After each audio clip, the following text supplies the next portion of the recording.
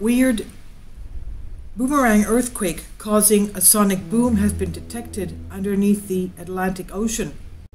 A unique tremor appeared to have turned around at some point near the fault and gone back with phenomenally increased velocity, and scientists found evidence of a one-of-a-kind boomerang earthquake, this is what they call it, a back-propagating super shear rupture. And it's so super shear that means that it causes a sonic boom, and it's also very devastating. They're usually over 7 magnitude. And that shook vast swaths of underwater terrain in the Atlantic Ocean near the equator back in 2016. The results of respective research were published in the journal Nature Geoscience. The ROMANCHE fracture zone stretches for about 900 kilometers, hiding between the South America and African tectonic plates. It's the mid-Atlantic ridge right there. And it produced a powerful 7.1 magnitude earthquake. That ridge, the mid-Atlantic ridge going from the North Pole to the South Pole, of course, to Antarctica, is full of magma underneath. So this earthquake was a powerful 7.1 magnitude, but it was the telltale nature of shaking that made the event unprecedented. It turned out to be an odd tremor that went one way before turning around and returning for more at much accelerated super shear speeds of up to 6 kilometers per second. That's over 3 miles per second. The study revealed that the rupture propagated upward and eastward in the direction of a weak spot where the fracture zone meets the mid-Atlantic ridge, before suddenly turning westward, with the tremor heading back much quicker to the center of the fault. While scientists have found that such a reversing rupture mechanism is possible from theoretical models, our new study provides some of the clearest evidence for this enigmatic mechanism occurring in a real fault. This is what the lead researcher, seismologist Stephen Hicks from Imperial College London explains. He acknowledged that, in contrast to the fault structure proper, the way the earthquake traveled was not that simple. Researchers came to believe that the initial deep phase of the tremor released significant fracture energy to initiate the rupture reversal in shallower terrain in the second phase.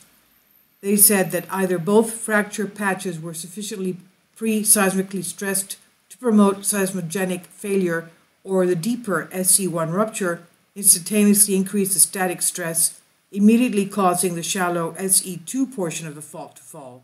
This is what the authors explain, dwelling on the unique backward propagating earthquake they were lucky to have witnessed. To detect something like this in the middle of nowhere, out in the middle of the ocean, is an event that is truly out of the ordinary.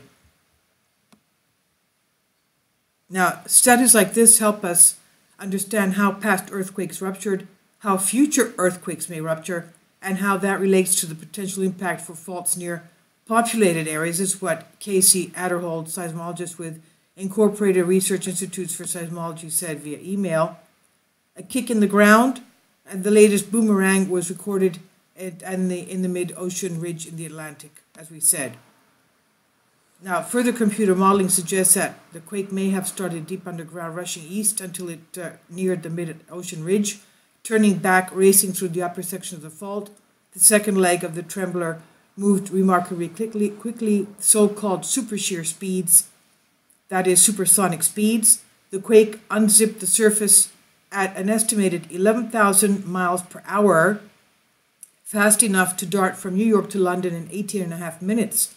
This is so quick that the seismic wave piled up much like the Mach 1 cone, the Mach cone that forms from pressure waves as an airplane flies at supersonic speeds. So this is a Mach 11 type speed, obviously.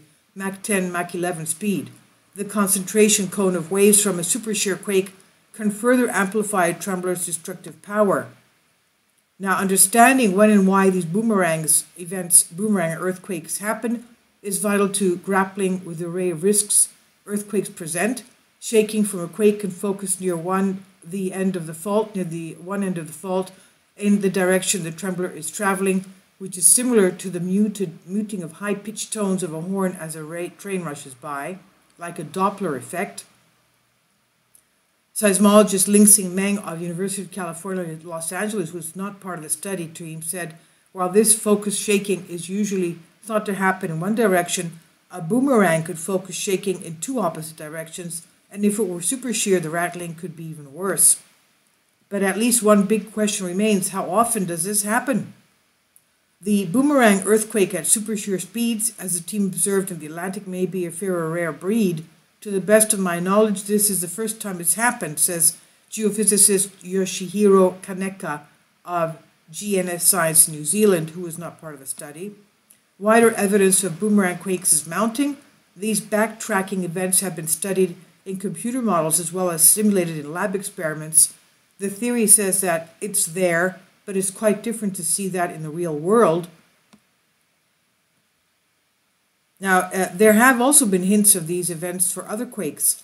Some scientists argue that the magnitude 9 Tokoku earthquake that struck Japan in 2011, the most powerful in the country's recorded history, may have had some amount of boomeranging rupture. The 2016 earthquake in the Atlantic, rattling Kumamoto, also seemed to have, the 2016 quake in Japan, rattling Kumamoto, also seems to have ruptured in a similar process.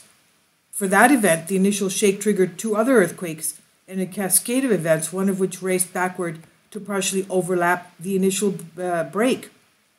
Kaneko said this might actually be more common than we think. So these boomerangs may be obscured by common methods used to analyze quakes, which are based on an assumption that an earthquake rushes in one direction. Naturally, we're not looking for it, but we don't expect it to exist. Yet for earthquakes, it seems complexities might be normal rather than the exception. And as Hicks says, the more and more we look at earthquakes in more detail, of course we see stranger things. There's always new things happening, being discovered in geology. See, this is from Sputnik News and National Geographic, and I'll leave your links for this. And please tell me what you think. Thank you. So it seems like these boomerang quakes, or even the big quakes, obviously have some type of a pressure push towards other faults in other areas of nearby faults, or even across the world.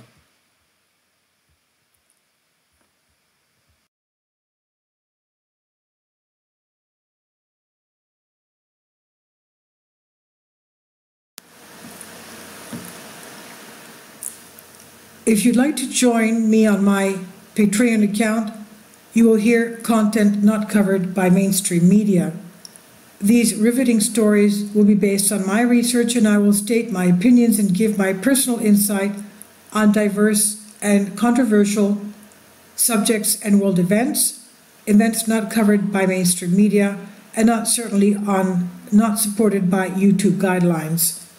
So whatever I have on my Patreon, most of those will not be on my YouTube channel. Please consider becoming a member today.